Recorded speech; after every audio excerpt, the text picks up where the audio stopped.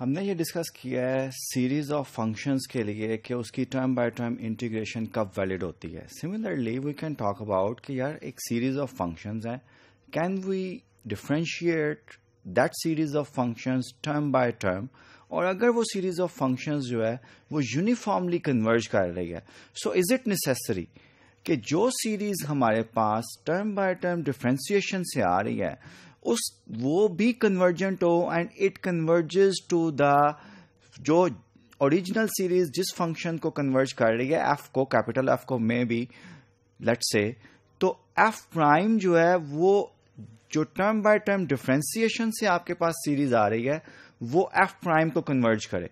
इसके लिए एक बड़ी यूजफुल एग्जांपल जो है वो पहले देखते हैं कि यार ये अगर यूनिफॉर्मली कन्वर्जेंट सीरीज हो और वो कन्वर्ज कर रही हो एक डिफरेंशिएबल फंक्शन के लिए, तब भी ये जरूरी नहीं है कि सीरीज की टर्म बाय टर्म आप डेरिवेटिव्स लें, एक सीरीज बनाएं तो वो सीरीज जो है वो कन्वर्ज करे आपका एफ प्राइम को। ठीक है, ये जरूरी नहीं है। उसके लिए काउंटर एग्जांपल पहले देखते हैं, एक एग्जांपल देखते हैं इनफैक्ट जिसमें ये वैलिड नहीं है।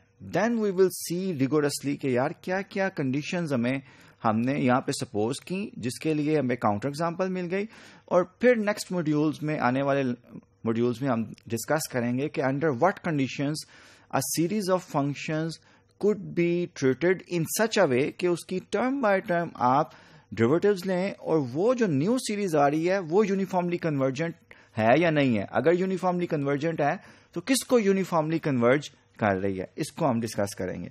सो interchange of limit and differentiation, मैंने आपको बताया था कि सीरीज, इनफैक्ट सीरीज का अगर आपने देखना है कि टर्म बाय टर्म इंटीग्रेशन की जा सकती है कि नहीं, तो हमने सीक्वेंस ऑफ पार्शियल सम को ही देखा था, क्योंकि सीरीज की कन्वर्जेंस यूनिफॉर्म और point wise depends upon the sequence of partial सम, तो सीक्वेंसेस को ही देखना पड़ेगा। सिमिलरली लिमिट इंटरचेंज की जा सकती है कि नहीं, इसके लिए भी हम सीक्वेंसेस को ही डिस्कस करेंगे, बिकॉज सीरीज के लिए इजीली एक्सटेंड किया जा सकता है क्योंकि सीरीज उसी तरह बिहेव करती हैं जिस तरह सीक्वेंस ऑफ पार्शियल सम्स जो हैं वो बिहेव करते हैं। So consider this functions F N x over 1 plus N x square. In fact ये पहले हमने डिस्कस किया हुआ है और मैंने ये प्रूव किया था कि F N x uniformly convergent to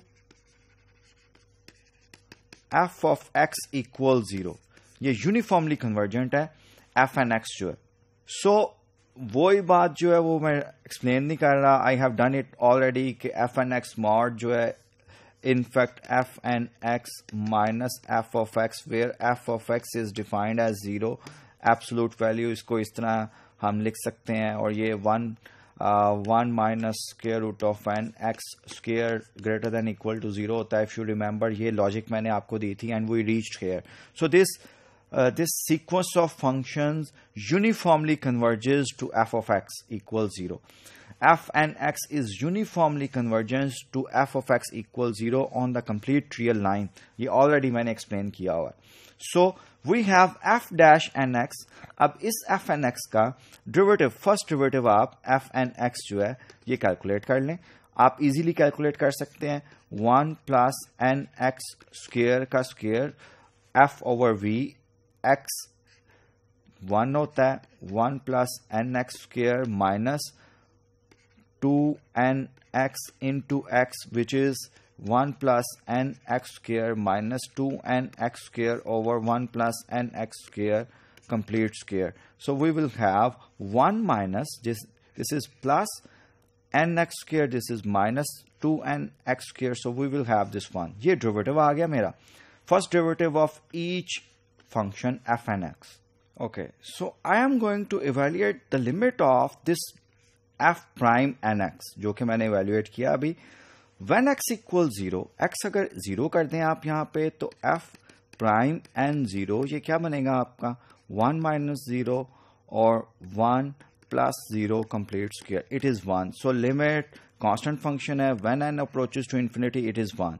Whenever x is not equals to 0 then it is इंटीड 0।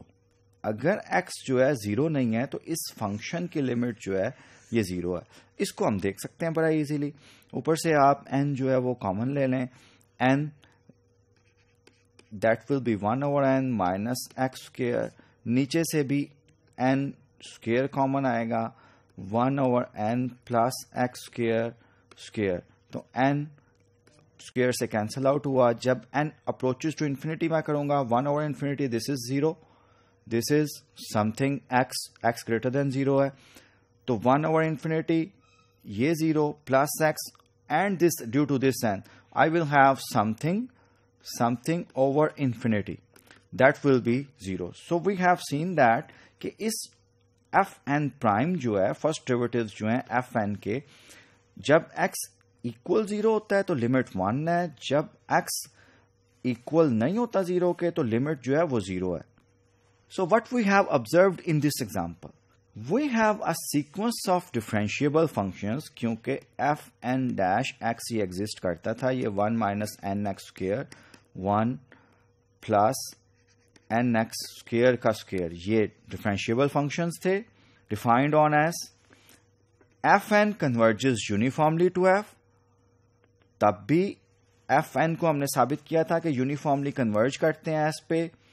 f is differentiable क्योंकि f ऑफ x जो था, जिसको ये सीक्वेंस ऑफ फंक्शंस कन्वर्ज कर रहा था, वो क्या था? 0. ये कांस्टेंट फंक्शन है, so it is differentiable. f भी डिफरेंशिएबल है.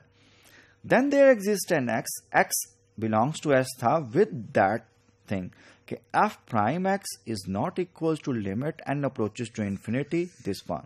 ये हमने इवेल्युएट किया बिकॉज f प्राइम एंड 0 जो है ये 1 को जा रहा है, वेयर एज f प्राइम जो f ऑफ f, ये सीक्वेंस ऑफ फंक्शंस, जिस फंक्शन को जो कि 0 फंक्शन था यूनिफॉर्मली कन्वर्ज कर रहे हैं, उसका प्राइम आप लें वो भी 0 ही होगा, वो तो 1 तो नहीं ना है. तो कंट्राडिक्शन तो आ गई. इसका मतलब है कि ये कंडीशंस सफिशिएंट नहीं है in order to interchange the limit and differentiation for a sequence of functions. क्या मैं कह रहा हूं कि limit n approaches to infinity d over dt fn t is not equals to d over dt limit n approaches to infinity fn t.